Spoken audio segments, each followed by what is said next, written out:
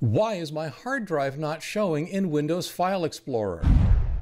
Hi everyone, I'm Leo Notenboom for askleo.com, where I've been answering questions like this one since 2003. Here's the question. Is there a limit on the number of hardware units I can attach to my PC? Windows seems not to recognize all the drives. How can I troubleshoot this problem? Windows tells me the drive I want to attach using add hardware is functioning properly, but when I explore, the hardware is not listed as attached and therefore is not accessible. What gives? Well, to be clear, I'm sure that there's a limit to the number of things you can attach to Windows.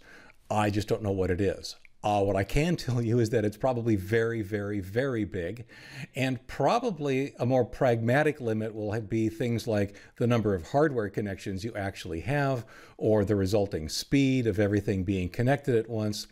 Bottom line here is I really don't think that's at play here. I think that you're facing a much more common issue that people run into actually all the time.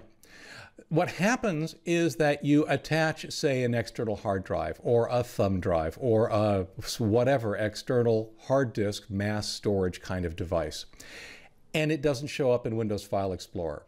You hear the little, USB, I've connected a device sound, but it doesn't show up. You can't access it. There's actually a pretty simple solution to that in the most common case. Let's flip over to Windows and I'll show you what I mean. The first thing we'll do is fire up Windows File Explorer. Now, I have actually inserted a 15 gigabyte external hard drive. It's a little thumb drive that's sitting plugged in front of me. And you'll notice that it's not showing here. It's the scenario that your question actually covers. You've attached a drive and it's not showing up in Windows File Explorer. I've got different drives here. I've got my local drive, C, and some other drive called G, a very small one, but I don't have the drive that I've attached. So the very first step in even diagnosing any possible problem is then to right-click on the Start menu and click on Disk Management. Disk Management will come up and show you all of the disks that Windows is aware of. And you'll see, sure enough, here it is, that 15 gigabyte drive. The catch, if you want to call it that, is that it has no drive letter assigned to it. It's attached, it's working properly, but it is simply inaccessible only because it doesn't have a drive letter. Well, fortunately, that's a really easy thing to fix.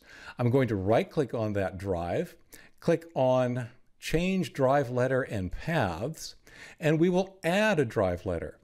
Now, it will suggest a drive letter. It's basically the first alphabetical letter that is available that's not currently in use by something else. But of course, you can drop down that list and change it to be whatever you would like. Let's go ahead and assign it the drive letter L, just for fun. You can ignore the Mount the Following empty NTFS folder. That's a pretty advanced technique. But for the moment, we're just going to assign it the drive letter L. We'll click on OK. You can see that it now shows up. It actually acts like a drive that has just been inserted. And now if we go over to Windows File Explorer, you'll see, sure enough, there is the 15 gigabyte drive. It's currently empty, but it's at least attached to the system. So, while that doesn't cover absolutely every scenario of a drive not appearing, it is one of the more common ones. And because the fix is so incredibly easy, wanted to give that to you. Hope that helps. As always, if you're interested in the article that this video was based on, that you can read and see the images of and maybe go into a little bit more detail, leave a comment, get any updates. That's askleo.com/4434. I'm Leo Notenboom.